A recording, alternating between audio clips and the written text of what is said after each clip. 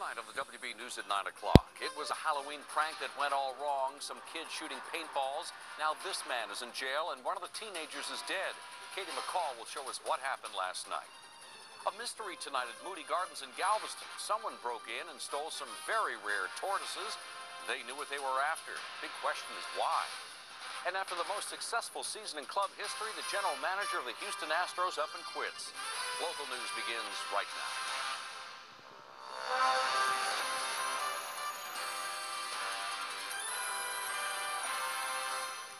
The polls will open in just 10 hours. Both presidential candidates crisscross the nation trying to sway last-minute voters today. Who will lead our country for the next 4 years? You're watching Houston's WB 39 News at 9. Good evening, everyone. I'm Sherry Williams. And I'm Alan Hemberger. Thanks for joining us tonight. Okay, Ohio, Michigan, Wisconsin, Florida, Iowa, Ohio, Pennsylvania, Wisconsin, New Mexico, and Texas. Those are the states President George Bush and Senator John Kerry covered today in their final stretch.